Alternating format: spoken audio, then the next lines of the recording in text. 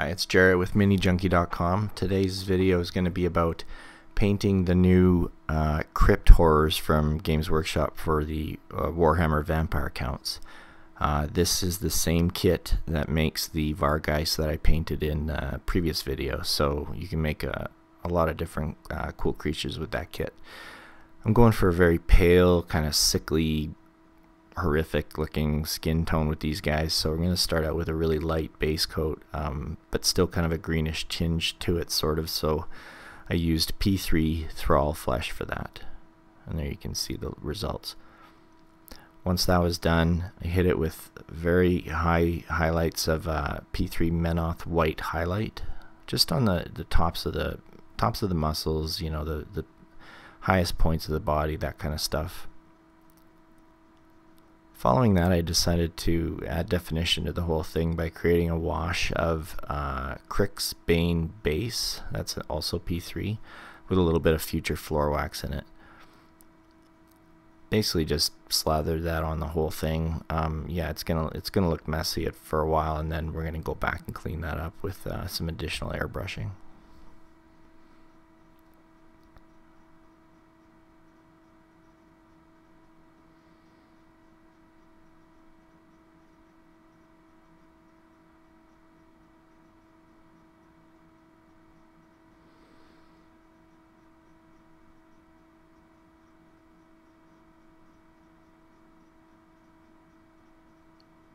Of course, when you're using this wash, you want to make sure you're collecting any pooling that's happening just by using the capillary action of the brush. Then what I did is I just added some green ink, Vallejo Game Color green ink, to that original wash that I was just using. I don't want these guys to look like the Hulk, and it is fairly green going on here. You can see in the video, but we're gonna pull that back by reapplying some of the base colors that we started out with, bringing back a lot of the larger surfaces that way.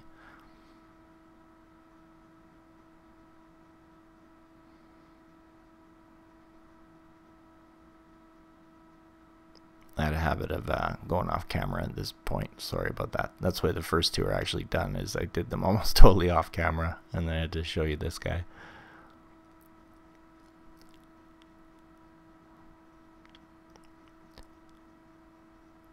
While that was kind of drying, I went ahead and base coated the rocks and sand with Adeptus Battle Gray.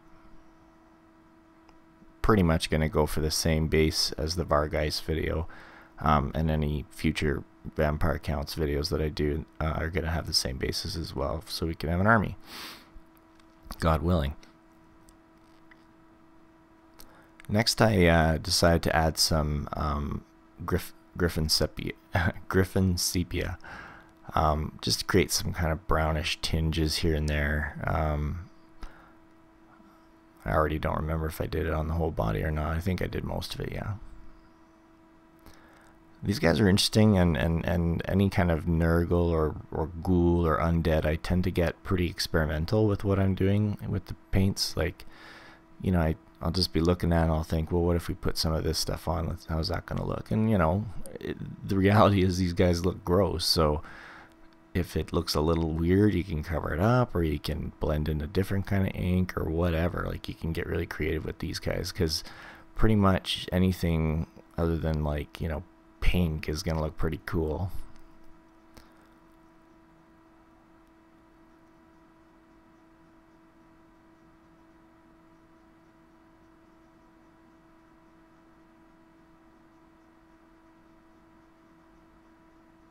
I had to watch this for a sec to figure out what point I was at. Here what I'm doing is, again, going back over with the base color P3 Thrall Flesh, and you know, I don't want the whole thing to be just a mottled wash mess, so bringing back a lot of the larger surfaces using the airbrush.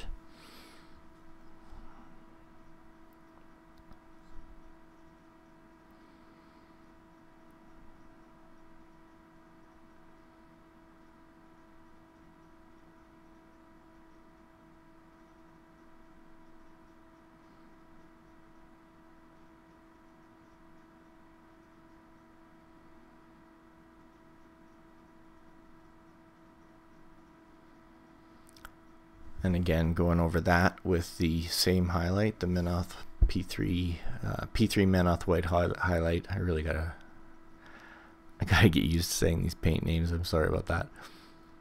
But yeah, same thing. Really high level highlights, just lightly applied to the raised areas. And this, gosh, right off camera. Sorry guys. This process, between this and the last base coat I just airbrushed, you're gonna get, it'll probably end up starting to look a little dusty. It's hard to explain, but you know, you lose some of that definition. So I'm going to be going back in a couple steps and hitting it with some more washes. But first, I decided to paint the bone, just bleach bone on the bones that are sticking through his arms and the spinal bones that are sticking out, vertebrae and stuff. I did this first because the wash I'm going to use on the body is going to be the same as what I want to wash the bones with.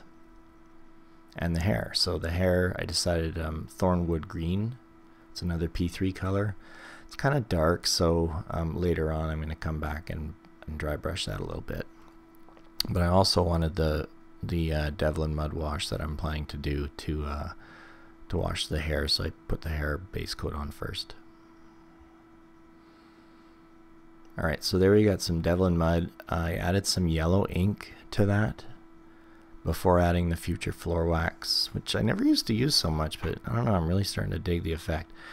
I have no idea why I added yellow. I just wanted to kind of, again, I'm really experimenting here, seeing what kind of tones I can get out of the skin. That's kind of what's fun about painting these undead or Nurgle type characters, is you can really kind of like try different techniques and see how it looks.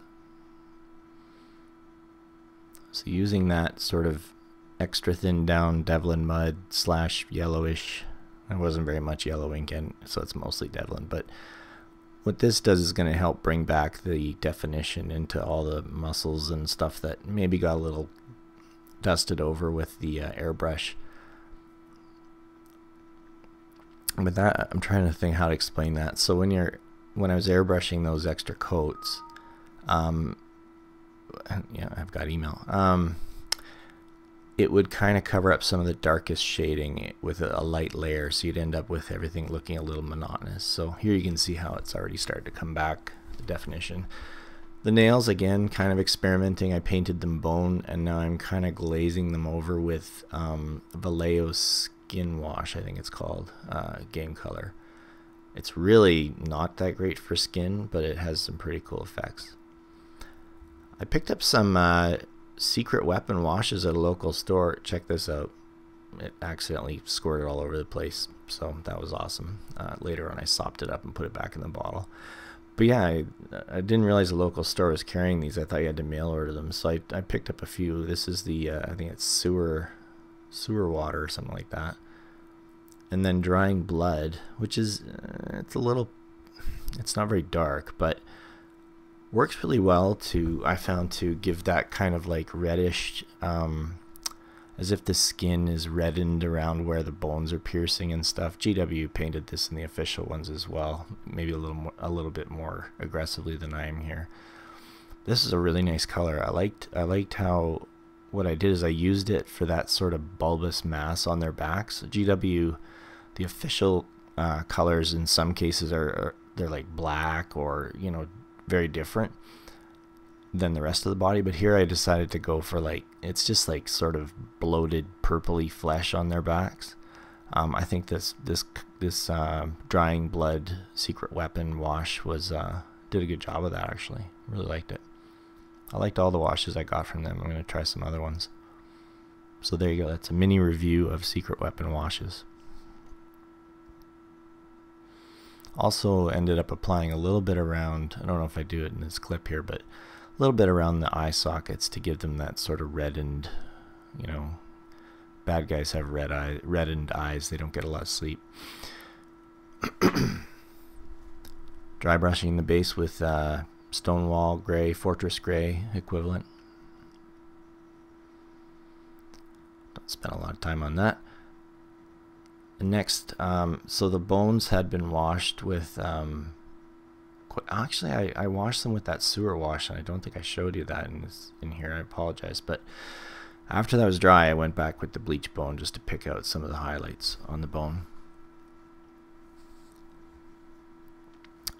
One of the ghouls has like a ring around its neck, and I just painted that bolt gunmetal and ended up washing it with the sewer wash as well. And now painting the teeth with Vallejo Model Color Ivory. Well, this is playing back really fast. I might have to slow it down next time. Sunburst Yellow for the eyes. Same thing I did almost exactly with the Vargeis. So a really bright yellow dot, and then I go back afterwards and I'm going to cover that with P3 red ink. Here I took some yellow ink. You can see it kind of in the top right part of my palette there, and I'm just glazing over some of the bulbous bits of flesh to kind of give them kind of a sickly look. And it's not uniform. I'm not being neat about it, and I want it to look very organic. That's the word I've been looking for the whole time. Organic. Next up, I use the Secret Weapon. I think it's soft black, something like that. Soft shadow. I apologize. They're downstairs in my painting room, and I'm upstairs. Did that on the tombstone, and here's where like I said, I went back on the hair. And a little dry brush with the Crixbane highlight. It's a lighter color to bring out some of the definition in the fur or hair, whatever it is. Hitting those yellow eyes with the P3 red ink. It's a very, very strong red ink. It's really cool, actually. I quite like it for a lot of uses, but just be aware of that. A little goes a long way. And here you can actually see I grabbed another brush and wicked away some of it that kind of just kind of went a little too far with it. So this is great stuff. Tamiya Clear Red. Hopefully you guys have heard of it. Really makes a really good looking kind of gore or wound or blood, basically. I'm just kind of putting it in the open wounds on his back. By the way, I didn't do like the upgrade version with the big spikes sticking out of his back. I might do that for another group of 3, because I think you want to run these in 6s potentially. Kind of like smeared around his mouth, and I'm using my finger to kind of dab it to kind of make it look uneven, not just like I smeared it on with the brush, but just sort of patchy blood dried on around his mouth. And I didn't do it on the other guys, but I did use this kind of like gory blood effect on the exposed kind of muscles that are attached to the spinal columns. Painting the edges of the base Battlefield Brown, like I did with the last group. I want to keep all my bases looking the same for this force that may or may not materialize. I'm just easily distracted. And the same thing again was the Army Painter Swamp Tuft. Just dab it a little bit in the super glue and just gives it that extra bit of staying power. And here they are, the finished models after Tester's dull coat matte finish. That was a quick one. I hope you enjoyed. Check out my site, check out my other videos. Please subscribe, and I'd love it when you leave a